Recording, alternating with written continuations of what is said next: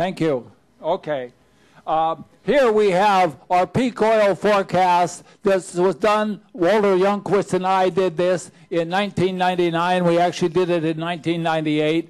I want you to note only the red curve here. This is world oil production. It's data from 1960 to 1996, and then the forecast is down here. Okay? First of all, I want you to be amazed that back then, world oil forecast in 1960 was only about 8 billion barrels, and by 1970 it has grown to 18 billion barrels, over 100% increase in 10 years. That's what we've been used to, that's what we want, and that's what we'll never get. There are two sharp peaks here, one, and we'll talk about those in a minute, but I want to focus on this peak from here to here. This is exactly what Walter Youngquist and I forecast nearly 10 years ago. These peaks, you have positive first derivative and the negative first derivative. Here you have very smooth changes. Okay. Walter Youngquist does all of the petroleum geology, and I do all the math and modeling. We work together very well, and I'm so proud to have him as a colleague now for more than 11 years. Now, transparency number 2, we have peak oil in 2006. This is the data. This is all data. There is no forecasting here whatsoever. You have correlation is not causality, but without correlation there is no causality.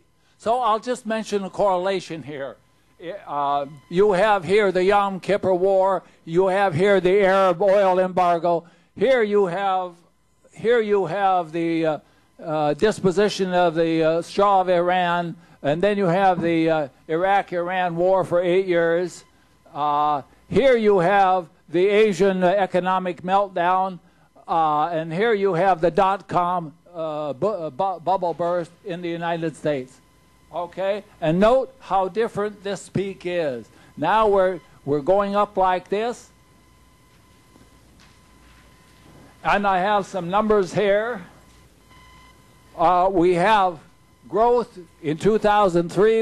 In 2004, we're both about 4% per year, and then the growth dropped down to 1.1% per year in 2005, and down to 0.2% in 2006, and now the first 6 months of 2007, it's gone down at 0.4%. And Walter Youngquist says we're now in depletion dominates. It dominates everything, technological change, it dominates investment capital, it dominates everything.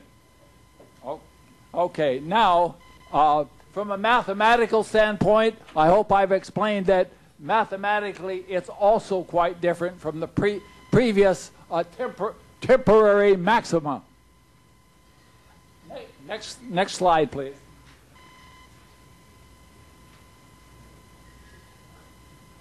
Here we have the Olduvai Theory. This indicator is world total oil production over world total population.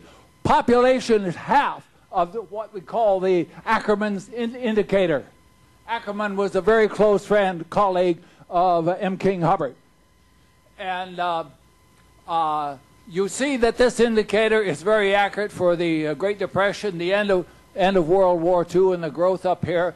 Now, it hit a peak in 1979, and it's been going like this. Well, you can't test your own theory against your own data. You need a separate set of data to test your theory. And you see, now the EIA is documenting the Ackermann's law, and it agrees exactly with my data. Think of the Olduvai theory this way.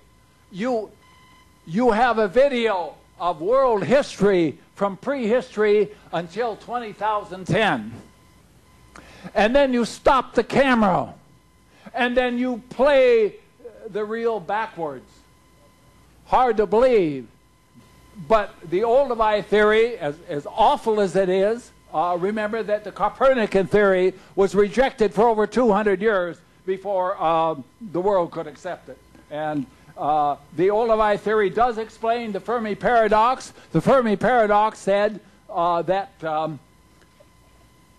okay, if they're out there, why haven't we detected them yet? The Olduvai theory explains how immigration, illegal immigration, population, etc., will adjust to the local footprint worldwide. And it will be 100% dependent upon solar energy.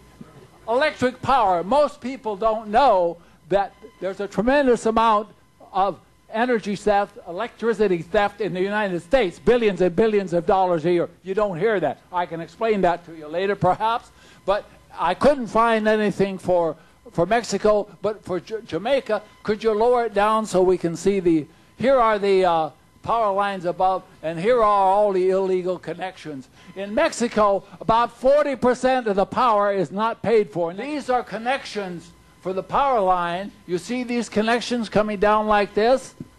None of this electricity is paid for in Mexico. Mexico is, I claim as an engineer, and measured by engineering factors, it's a failed country.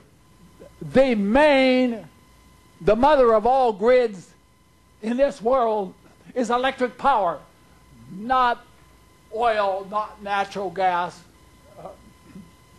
I don't want to go into that, but without electric power, there would be no oil, no natural gas. Here is the New York blackout of 2003. It actually extended from Canada all the way down to Philadelphia. And Hans Stirring said this about electric power.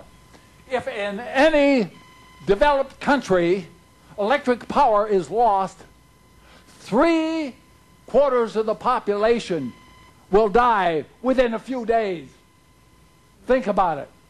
And he said that, Hans Stirring, colleague of Erwin Schrödinger, and he said that, wrote that in 1956. It's true today as ever. And people think, oh, we've got to improve the grid in America, these New York blackouts and the greater blackouts, and occasionally in Los Angeles down here.